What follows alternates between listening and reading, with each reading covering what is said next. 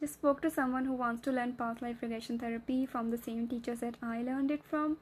They also mentioned how they learned Reiki healing and pranic healing before, but they haven't practiced it at all, and they are feeling so underconfident in themselves. They don't feel like they can go ahead and conduct past life regression therapy sessions, and they were just asking me like, is it well worth my investment of time, money, energy to go through this, because I don't have any, you know, confidence in myself for doing this.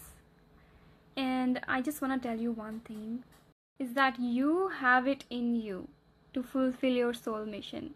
That is the sole reason that is your soul mission. It's been given to you only because the universe, the God, whoever you want to call it, is the sole reason that mission is given to you, because the universe knows that you can grow into the person who can do it. And that's what it is about. It's not about money. It's not about being famous as a past life regression therapist or whatever modality you want to serve the world with. It's not about career. It's about your growth, who you are becoming in the pursuit of this soul mission. And this lack of confidence is a reason that so many people don't practice their skills, their spiritual gifts that they have been gifted with or they have learned. They don't go and learn if they have the urge to do so, and that little spark stays inside them.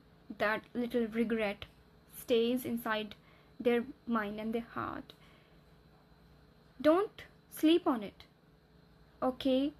If you learned Reiki 10 years ago, or like even 30 years ago in your life, it's still there with you. It hasn't gone anywhere. You can start practicing it today, and it will work the same as it did on the day of your attunement or after your attunement.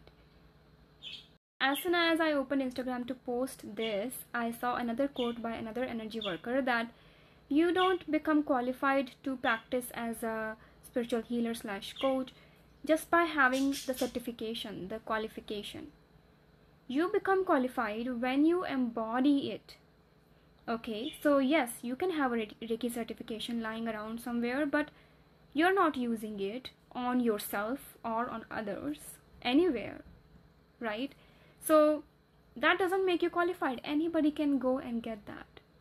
The real growth is when you, as a responsible spiritual healer / coach, someone who is responsible to their own soul mission, you step up and you grow into a person who is embodying that role, carrying that role, taking the responsibility, leading themselves, leading others into these spaces